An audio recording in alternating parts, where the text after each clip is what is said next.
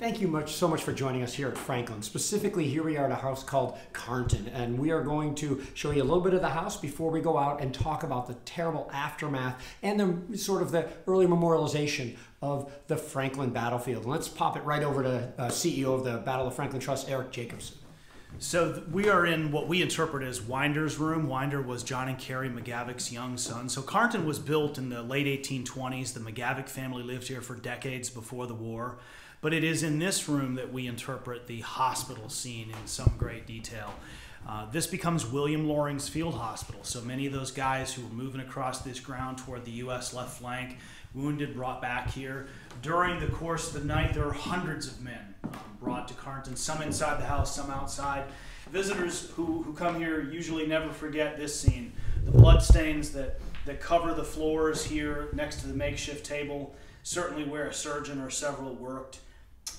We try and give guests a real good sense of not just what was happening that night, but what a dedicated group of people the medical staff was. You know, I think they really get short thrift. These guys were saving about 3 out of 4 patients who came through. They'd learned a lot through mistakes in the first half of the war. So it's really, I think, just a wonderful place. I often say Carnton and the Pry House near Antietam are the best hospital sites left over from the American Civil War. So it's just a really unique experience here.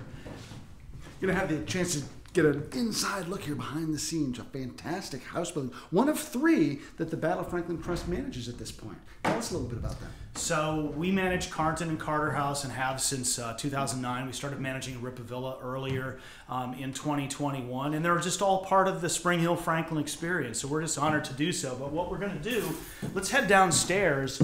We're gonna go down. We're on the 2nd floor, so we're going to end up down on the 1st floor. And we're going to go out on the porch. But just if you can, I mean, it's a real brief look. But this house was completely filled on the night of the battle. Wounded everywhere. Probably 20, 30 men, 40 in every room. They're laying on the steps that we're walking on right now. They're all throughout the hallway. Down here on the 1st floor, there are probably 200 or 300 men outside. You know, it's easy to forget when we talk about 10,000 casualties. Sometimes you have to break it down. And Loring has almost 1,000 casualties. He loses a couple of hundred who were killed. He probably has 700 to 800 wounded. About 100 are captured. And so this is just a scene of incredible chaos. And as if the night of the battle wasn't bad enough, the morning of December 1st, so the sunlight exposes what the darkness had hidden. And on the morning of the 1st, look at that, I just dropped the key. It's live TV, folks. Now we're locked in. So what happens on the morning of the 1st is closer to Carter House is a scene of just a complete catastrophe. Several wagons begin to approach Carnton from the northwest, and they're bearing the bodies of 4 Confederate generals.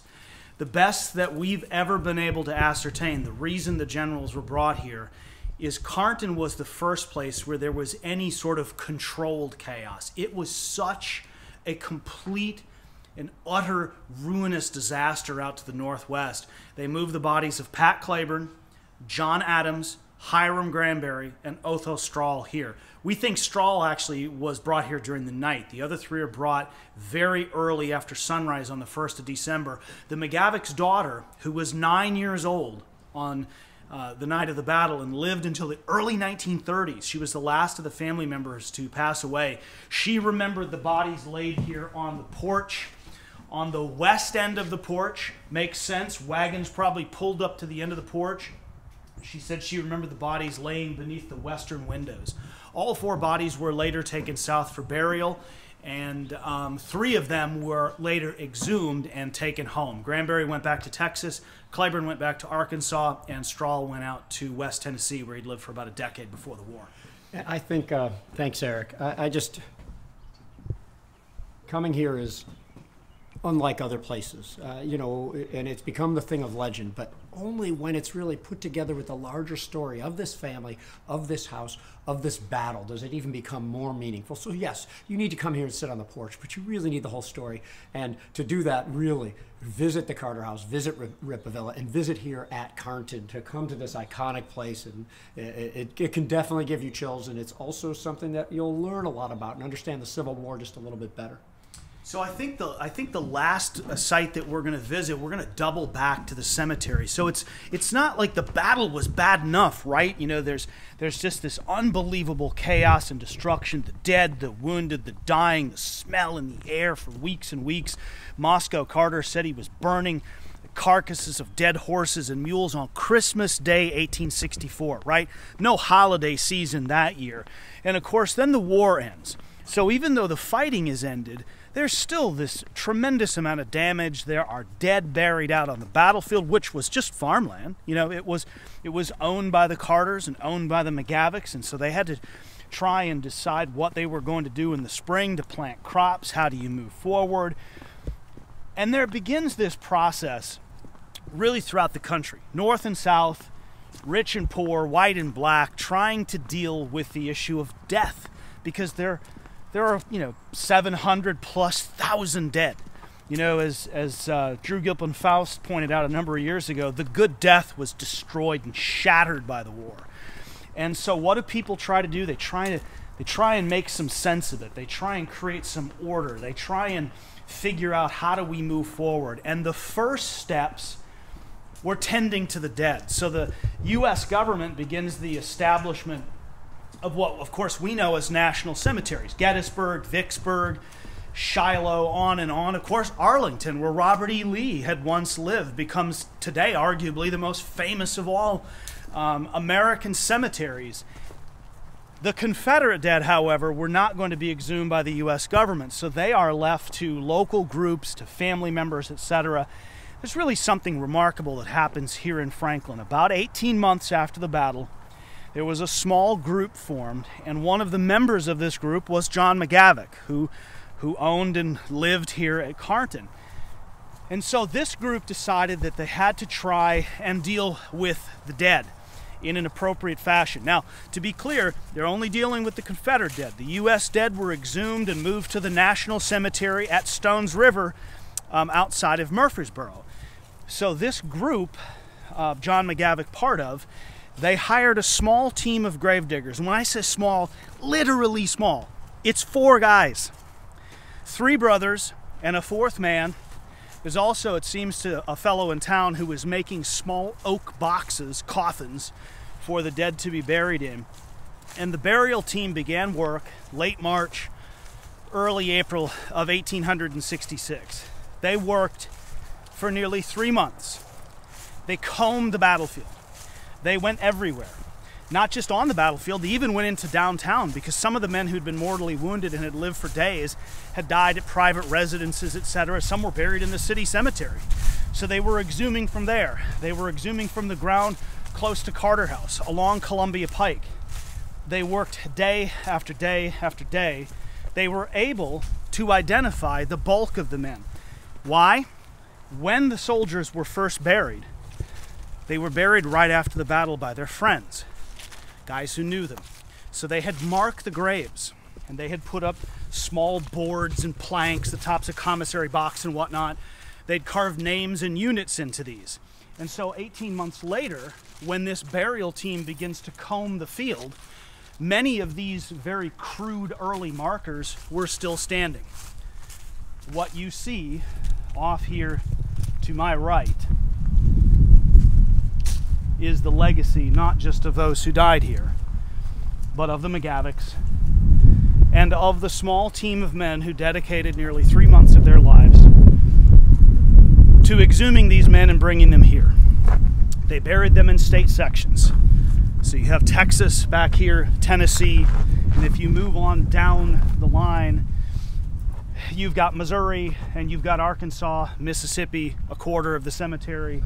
Tennessee runs into Alabama and Georgia and South Carolina, Louisiana, a section of unknowns. By the time the exhumations were complete in late June 1866, 1,481 men had been moved here. About 900 were identified. And incredibly, one of those men who was exhuming the dead also is buried here. He died in the midst of the work. His name was Marcellus Cuppet. He was the younger brother of the man who led the burial team, George Cuppet. And it was George Cuppet who I think left behind perhaps the most important thing that still exists in our collection is inside the house. The Book of the Dead.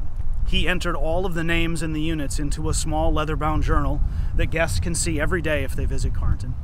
And this is truly an incredibly special place. This cemetery is very unique. It is still today one of the 2 largest Confederate cemeteries that are privately maintained. I mean, there are bigger ones like Hollywood Cemetery in Richmond, but this one has always been privately maintained, and to this day it is still cared for by the local United Daughters of the Confederacy chapter. And it's a telling look at the cost of not just this battle, but I would argue a telling look at the cost of our war. And truly, this is what we did to one another for 4 long years. And it was a man and a woman who lived in that house, who grew old together into their 70s, who maintained this place for the rest of their lives. They died in 1893 and 1905. John went first, Carrie went second. But it's, in addition to all the reclamation work and all of the efforts that we've put into sort of resurrecting the story like a phoenix coming out of the ashes, this is just a big, important, sobering piece of that puzzle. So I just want to thank everyone, and if you've got a chance, come out, see the cemetery, see Carnton, see Carter House, go to Rippavilla, walk the battlefield, and I think truly get a real good sense of how our war finally began to move toward its conclusion. Thanks. Thanks, Eric, and thanks so much for all of your participation in these videos. I won't try to add to that. I'll only add that, I guess I am adding.